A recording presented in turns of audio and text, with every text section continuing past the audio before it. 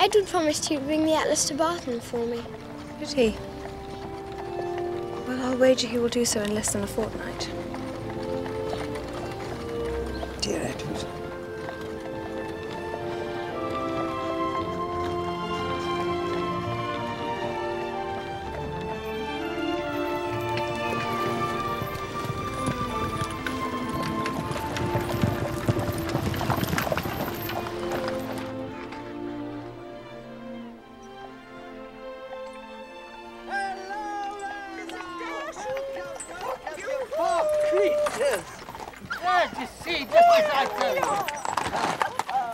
Sir John. Thomas, is it not? Come on.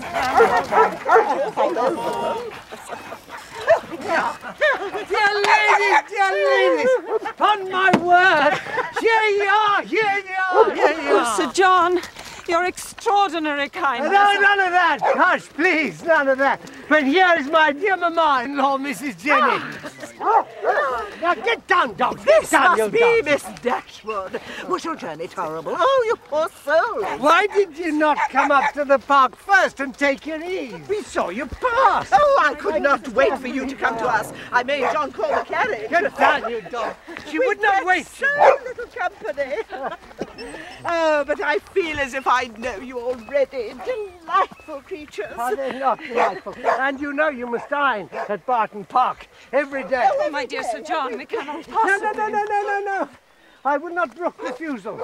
I'm quite deaf to them, you know. But I insist. Sir John, let us only settle in for 2 days, but thank you so very much. No, thanks. I beg you, no, please. I cannot bear them. Too embarrassing. I declare, they are the loveliest girls I ever set eyes on.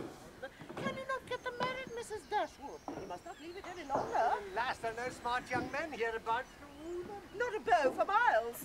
Come, Mamma, let us leave them in peace. And send your man up to us for the carriage as soon as you're ready. Goodbye. Thank you. No, don't thank us. Don't thank us. Good day to you. Don't thank us. Come on, boys. Come on, boys. Come on.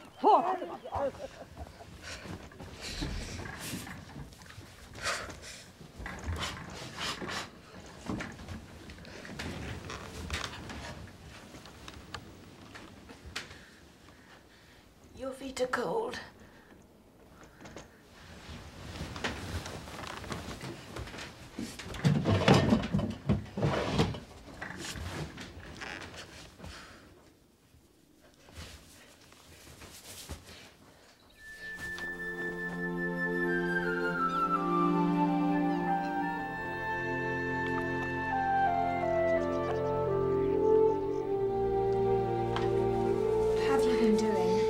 So dirty you could grow potatoes on it.